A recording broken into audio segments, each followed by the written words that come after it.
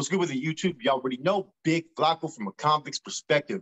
And I'm smashing, dashing, sliding on through, a little bit of energy. And as you can tell by the title, we're going to do a response video in regards to Gunnerz videos. The one he dropped today, which was about the Norteno movement. Is it pretty much, does it still exist or is it dying? And it was a pretty good video, man. To be honest with you, I agree with a lot of points that he was making. But I think that there's a little bit more to it. I'll let Rojo elaborate real quick, and then I'm gonna jump in. And what I think, man, this is my honest opinion. Nowadays, it's a different generation.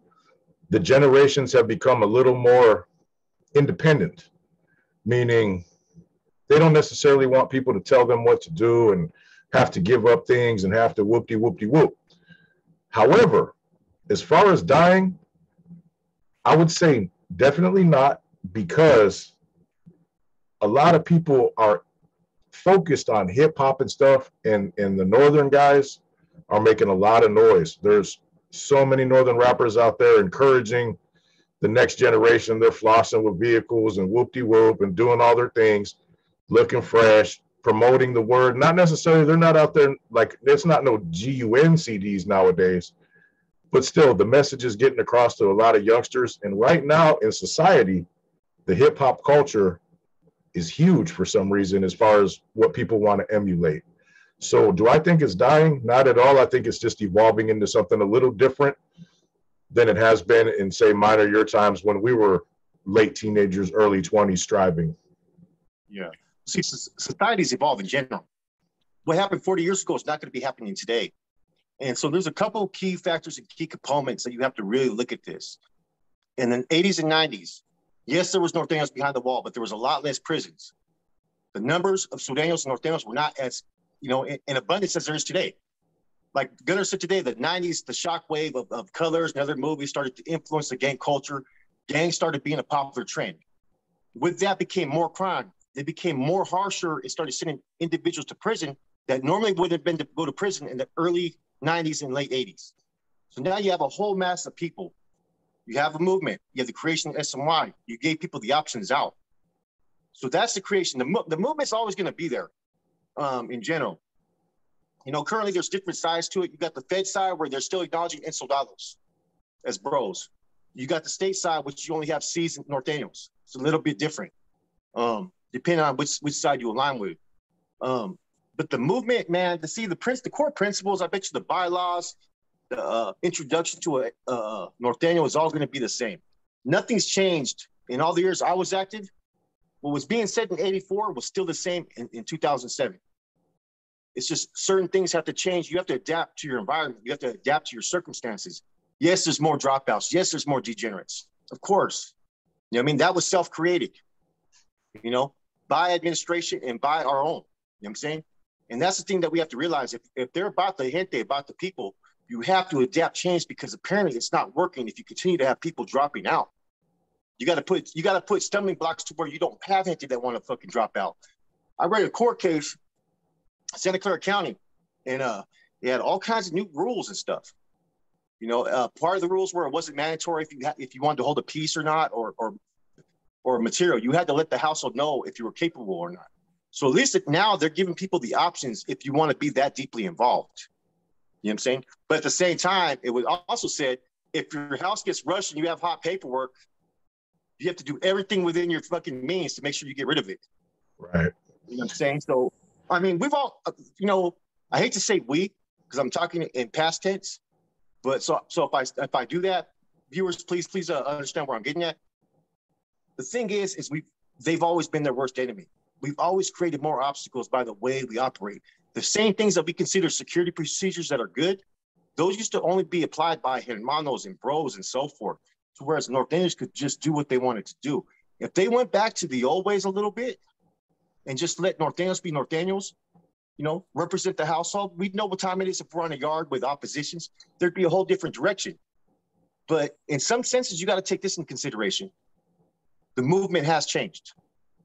The movement of the beliefs of what it used to be about was we wouldn't be coexisting with no MA on the yard. We wouldn't coexist with no AB. These things have been acceptable. Therefore, there's no really struggle except for the struggle you create within your own. Exactly. Having those oppositions, the Sureños outnumbering you and the NLRs and all those cats on those yards and having those threats is what enabled the Norteños to be who they were. You know what I've noticed, man, is with the straight emergence of SNY groups, the SNY yards, CDC was smart. They were very smart in doing that because it disrupted everybody. Because back in my time and way before, all the way back to when this stuff first started, if you dropped out, if you were a target, if you asked administration for protection, you were basically still in a shoe program type setting. You weren't going, there was no yard for you to go to because you were a target everywhere. They didn't have places to go where you could be, you know, not worried about getting hit. Now there's more SNY yards than there are GP yards by a considerable amount.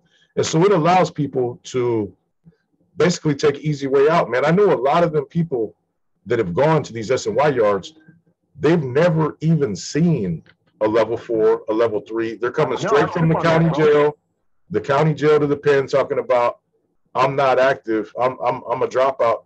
You were never a drop in. In my time, there'd only be a handful, and they'd be in one little part. They'd still have an indeterminate shoe.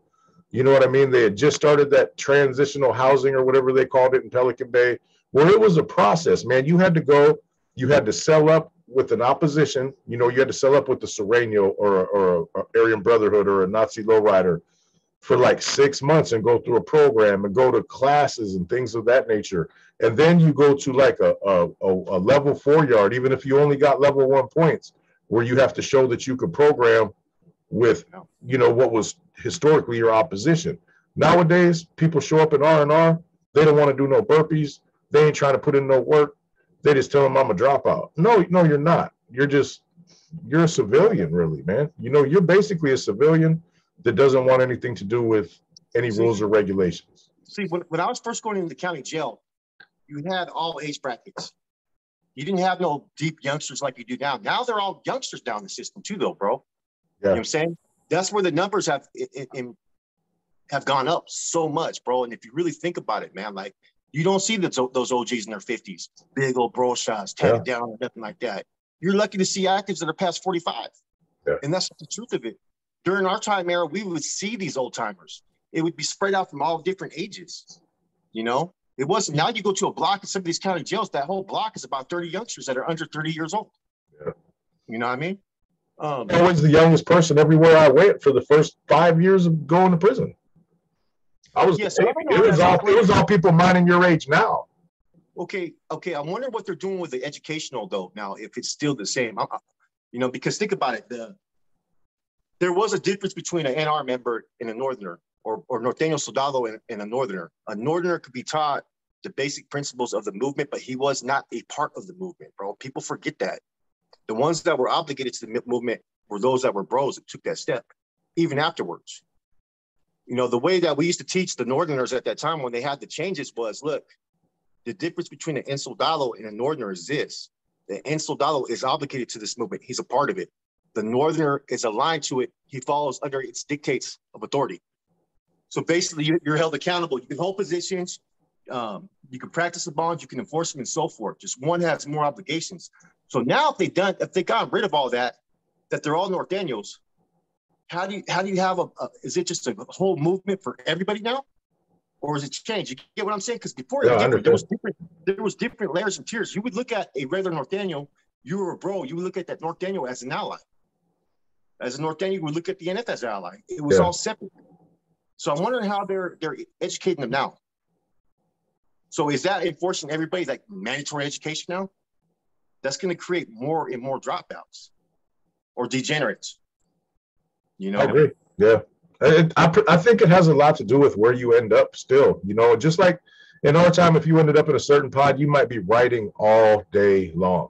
If you end up somewhere else, you might be exercising all day long. If you end up somewhere else, you might have some kickback time. It all depends on who you're with and their agenda. And, you know, how gung-ho they are is how gung-ho they're going to expect everybody around them to be. Because, you know, there's going to be a lot of OGs, the big homies from up north that sympathize 100% with the Norteños. They're right there with them. And then there's going to be others that's like, I'm NF. That doesn't really have nothing to do with me. It's all about who you're with, where you're at, and their mentality, man, as far as what's going to dictate your program. Because like me and you've talked about many, many times, everybody's experience can be different. Even if we're sellies, man, somebody could be getting at you, somebody could be getting at me, and we could be basically in the same environment with a whole different outlook on our time in prison and what was expected of us, and whether we liked it or didn't like it. You could be getting kites from the same cell that are coming just for one person sometimes. I used to have cellies tripped out, bro, because we let them come to me for my eyes only. And they'd be like, hey, what's going on? Like, they start to get all scared and shit. Like, hey, what's going on? What are you doing over there? Nothing, bro. Nothing. You know what I'm saying? People get spooked like that, bro. Yeah. You know what I mean? I've seen it happen. Like, oh, hey, what's in that wheeler? Oh, man, I can't tell you. Then they're starting to think, man, are they tripping on me? Shit. I'm like, hey, why is it still broke, eh? Why is it still broke? You know what I mean? You remember how we used to fucking put the little marks and stuff? Yeah. You know what I mean? Yeah. People be kind of shady to get all paranoid and shit, man. Hey, that'll lead to inferiority complex, or a superiority complex, either way, because if, like me, I got certain information that a lot of people that were way higher than me didn't get, but that was just because it happened to be my job assignment to do things for, who, Big Tibbs. And people be like, well, what's going on with that, Rojo? Oh, man, I can't tell you. At the time, I'm only a category 1, and these are category 3s. Like, that's true. I can't tell you, homie. And that makes them think like, goddamn, what am I doing wrong with this 21-year-old white kid? He knows all the business, but here I am. I've been in it for 30 years, and he won't tell me. I was Xeroxing RC reports, bro. You know what I'm saying? Stuff that was supposed to go to the GAO when I got out, that even the other Cs that were there didn't have no privilege to seeing. But because I was going home and everything, the RC trusted me to Xerox everything. You know what I'm saying? People get a little butthurt about things like that, though. No, whenever you're not in the know, people want to know. It's like, man, why can't I know? You know what I mean? You can't make people feel like that's a big problem too. I see sometimes people let their superior instincts in themselves showcase to where they want to show like their power and authority, and sometimes they'll bypass other individuals instead of spending that time with them. Yeah, you know what I mean? I've seen it happen on the 6-yard where, maybe me and some B's are talking, or, maybe it was some other C's talking, whatever the case might be. And somebody will just walk up, be like, hey, what are you guys doing? They'll be like, hey, whoa, you got to get out of here. Like, that makes people uncomfortable. But, I mean, I get it. That's how it has to be, because you don't got nowhere like in these control yards, 6-yard, wherever, what hole you're in. You can't just be like, all right, we're going to go to that side of the track, and sit down on the bleachers and discuss this stuff. Man, you're right there. So everybody feels like it's one big thing, even though there's all kinds of different, man, you're talking about different incidents in whatever prison, in the county jails, on the streets with regiments and directives, and maybe, putting in some work, and it all depends on who you are, what you're exposed to. And that makes people trip out, man, unnecessarily though, because that's how business has to be done. The only thing I kind of disagree with Gunnerz still is not every fucking Norteno was inspired to strive. Not everybody was moving forever forward. Let's just keep it 100. There was only a select few that pushed that hard movement. You know what I'm saying? And those were the ones that got recognized. Those were the ones that got put in position. Because if everybody was striving in that movement, you wouldn't have all the fucking bullshit that always occurs. You wouldn't have people, defecting or not want to be a part of this. So that's the only part that I really didn't agree with. There was those that were striving. When you get in positions to where it's homeboys and you guys put it down, you feel good about yourself, especially when you're outnumbered. You know what I mean? But other than that, he didn't do a bad job on it. He did a pretty good job. Hey, I'll tell you what, man, a lot of times when I had positions of power, especially after, I made it to the top, I'd go places and I could tell people were real leery to be themselves around me. You know what I mean? Like the Norteños, for example, man, they weren't really feeling me, bro. I could tell, like, oh, who's this fucking guy, and whoop-de-whoop. And I'm the least one to be that kind of a guy where you got to be weird around me. You know what I mean?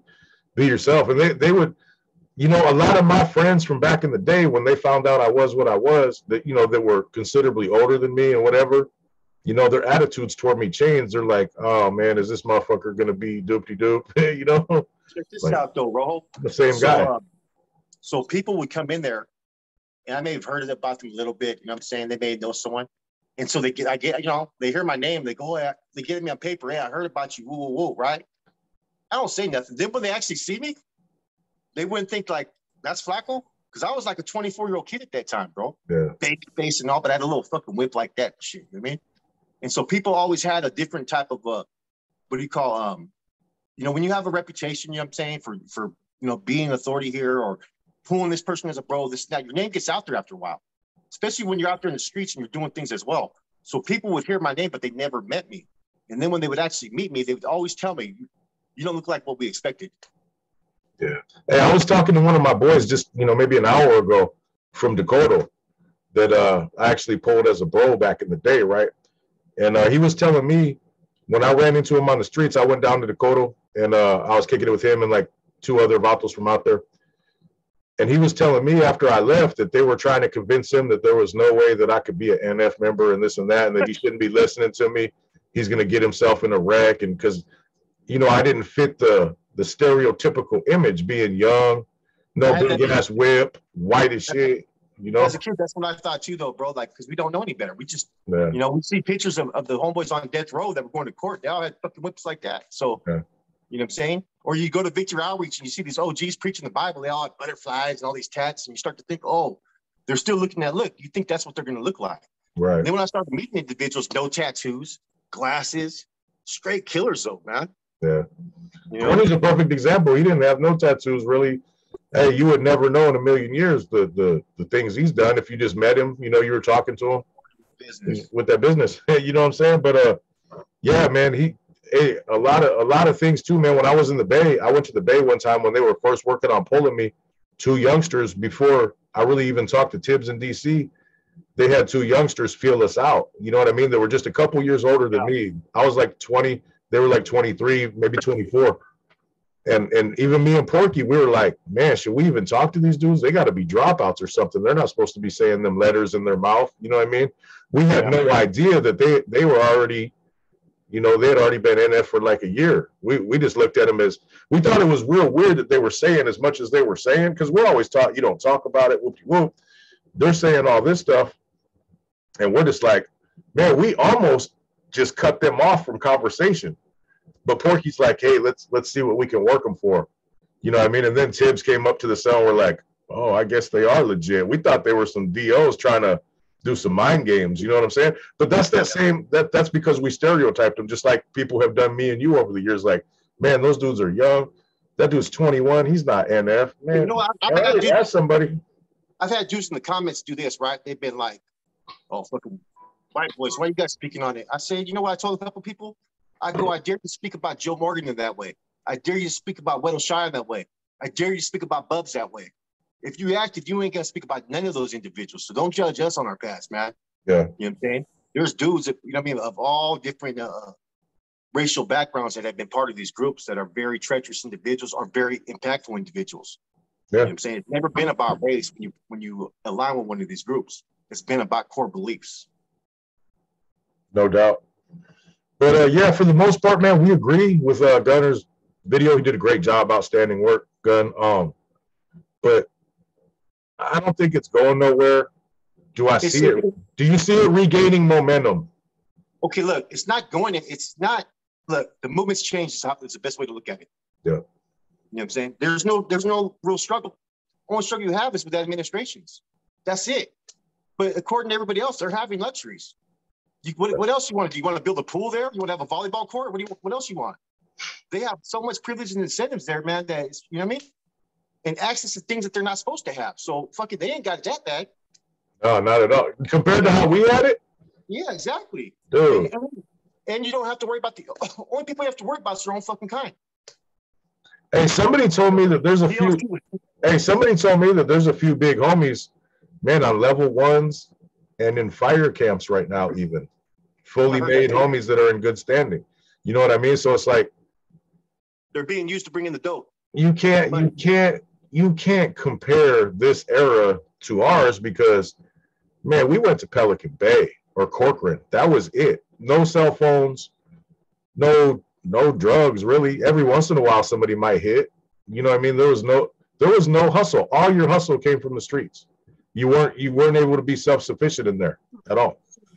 It's a different era, man. People are different.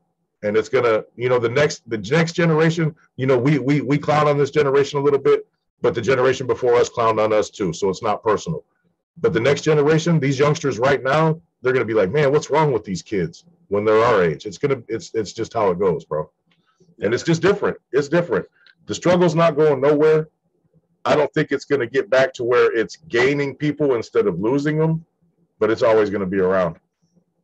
My opinion only. Yeah. Your boy Rojo. Boy Flacco. That's Big Flocks. Hope you guys enjoyed this one. Let us know what you think in your comments for you guys who've been there and done that. And we'll be back at you. Have a good Friday. Enjoy your weekends. Be safe.